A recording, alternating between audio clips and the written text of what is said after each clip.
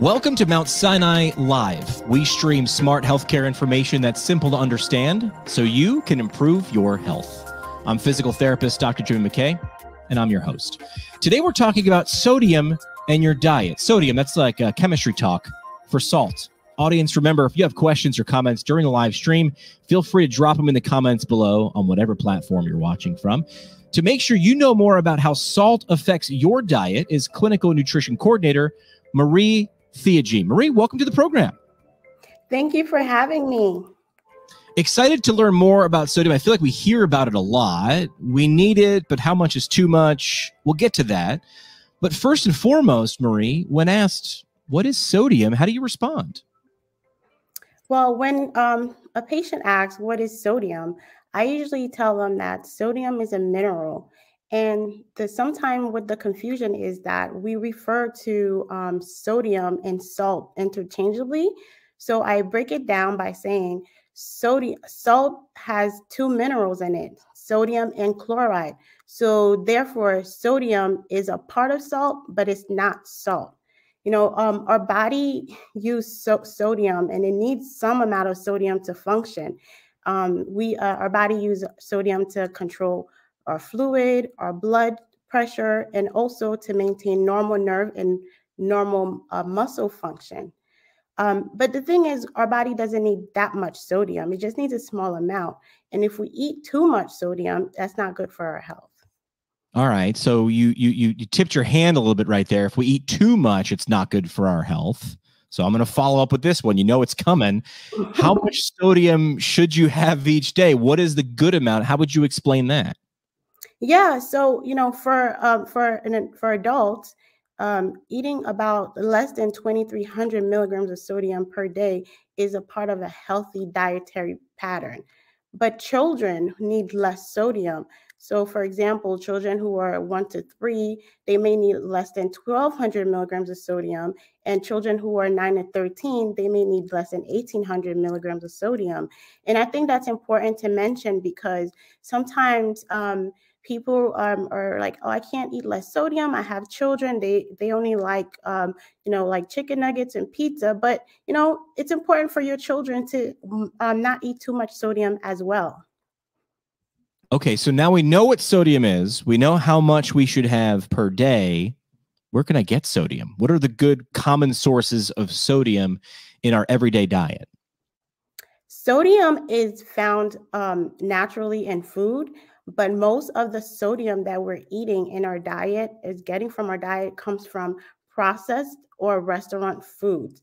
And I want to explain what processed food is because that term could sometimes be confusing.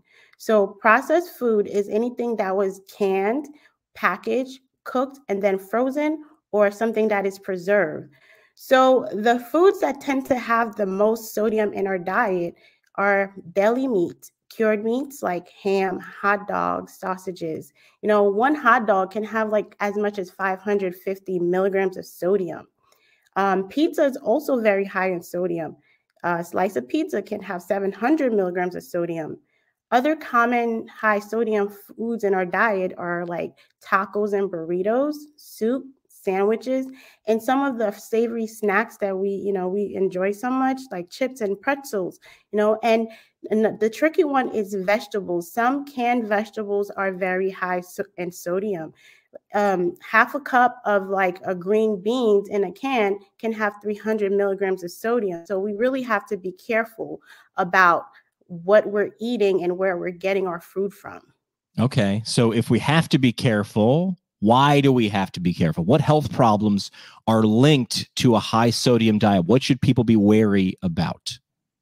Yeah, too much sodium can lead to like high blood pressure. And then high blood pressure can cause other health problems such as heart disease, stroke, and kidney disease. So that's why it's best to start watching and limiting the amount of sodium in your diet before you even have these conditions.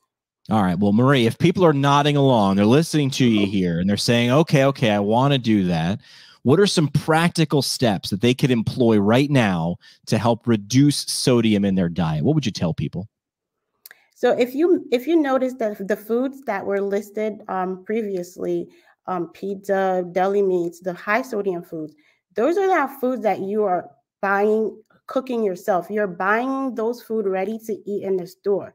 So in order to reduce the amount of sodium in your diet, you really have to try to prepare your own meals, or eat home cooked meals as often as possible. And the meals that you're eating, the foods you're eating, should try to include minimally processed whole foods. And what I mean by that is, for example, like eating a lot of fresh fruits and vegetables. And not just to reduce sodium, fresh fruits and vegetables have other benefits, such as they are great sources of antioxidants, vitamins, and minerals. And they also have a lot of fiber, which can help support a healthy gut. And fiber also can help lower your cholesterol, which protects your heart.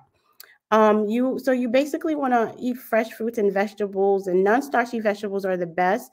Non-starchy vegetables like green beans, cabbages, collard greens, because they are naturally low in sugar and they can help support a healthy blood sugar level. And you also want to consider eating the right type of healthy fats. So healthy fats are like nuts, seeds, olive oil, avocado, and salmon. Those fats can help lower your cholesterol and triglyceride. So you want to think about adding ways to add those foods in your diet every day. So instead of having a deli sandwich for lunch, you may want to have like you choose a low sodium bread and have some almond butter on that instead. Or instead of buying hamburgers, have a homemade salmon burger for dinner, and try cooking with olive oils instead of instead of like butter. So that's another way. And something I'm really a big fan of is trying to incorporate more plant-based protein in your diet. All the foods I mentioned, they're all basically mostly plant-based, and eating less meat reduces your risk of, cholesterol, of high blood pressure, type 2 diabetes, heart disease. So incorporating those meals in your diet, or swapping things out, instead of for Taco Tuesdays, for example, instead of using ground meat, maybe you want to use a firm tofu that's been grounded up, and that way everyone is eating healthy. Or if you're making pasta, instead of using the ground meat, use tempeh instead. So those are different ways you can incorporate naturally low sodium foods in your diet. Now, there are foods that are very high in sodium, like mentioned, and they are condiments and seasoning. So you want to read the food label to make sure that you are not eating too much sodium especially from condiments. Some brands, they make lower sodium version of the same food, so you want to read the food label. High sodium is considered 140 milligrams per serving. So if you're reading a food label and it says 100 milligrams of sodium per serving or less, that's considered high sodium. And when you're reading the food label, you want to reference what is the serving size and how many servings is in that container. So if there is 10 serving in a container and there's 100 milligrams of sodium per serving, and you ate all that container, you're getting 1,000 milligrams of sodium.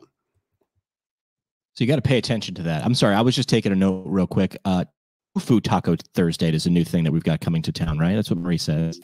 Marie Theagene, clinical nutrition coordinator. Thanks so much for the insight about sodium in our diet. We appreciate it.